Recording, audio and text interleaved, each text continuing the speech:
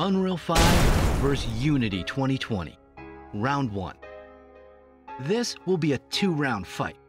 Round 1 will be divided into categories, giving points by judging each software fairly by the merits and facts that have been released on the future versions of their respective engines.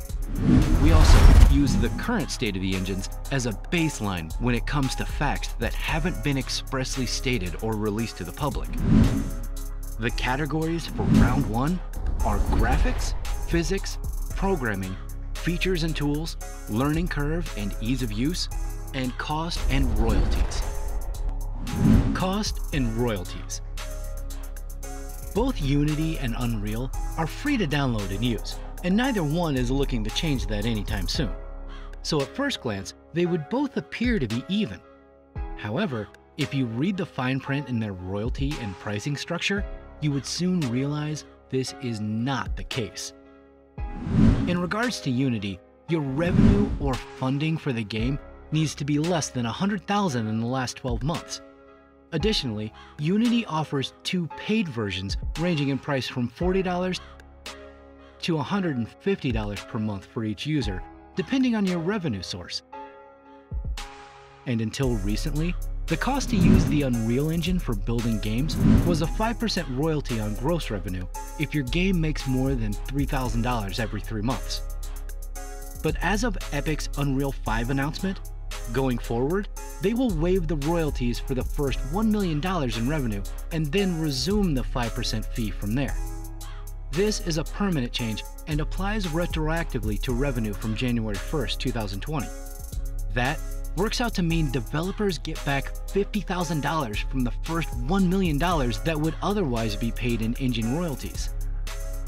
Additionally, Epic also waives engine royalties on all revenue generated from games sold on the Epic Game Store, where it instead collects a flat 12% platform royalty fee. Though many people and news outlets seem to simply be focused on the, albeit significant, savings they will now have on royalty payments, the 12% Epic Store platform royalty fee is just as important, if not more so. To put that in perspective, for small independent teams, the choice of distribution platform also factors heavily into a game or studio's success. On Steam, Valve takes a 30% cut until the title earns over $10 million on the platform, something only a small handful of titles are able to do. The Epic Game Store, on the other hand, only takes 12%. For an indie studio or team not counting on making the next Minecraft, having to pay 30% to Valve and monthly licensing fees to Unity may have them barely breaking even versus paying Epic just 12% for the engine and distribution.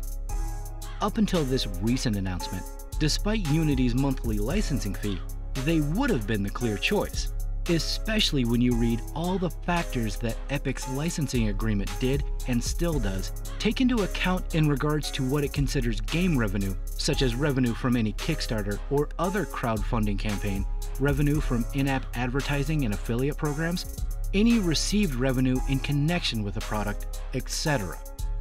However, with the announcement of their new $1 million threshold for royalties, as well as their 12% Epic Game Store fee in comparison to Valve's 30%, it's pretty hard to deny that Unreal should receive the point on this one. Last and final point, Unreal. And that concludes round 1. Unreal Engine 5 takes the victory with 4 points to Unity 2020's 2. We still have the last and perhaps the most important round to go. That being said, regardless of Unreal 5's strength, choosing a game engine involves way more than just looking at graphics, physics, tools, and features. For instance, years ago when CryEngine originally released, it also had better graphics, physics, tools, and features than Unreal 3. Yet nowadays, CryEngine is only used by a handful of companies, while Unreal is used by a majority of the AAA game studios that don't use proprietary engines. Win or lose, the important thing to keep in mind is both engines are making positive changes, improvements, and decisions that are inevitably benefiting us as developers and gamers. And keep in mind, the engine doesn't make the game. So the possibilities with both the current and future versions of Unreal as well as Unity are almost endless. And both Unreal 5 and Unity 2020 will only further push the envelope of what's capable in terms of both graphics and game mechanics. So join us for round 2 when we focus on how each respective engine will work best for you or your team. Be sure to subscribe and leave a comment on who you think the winner was and why.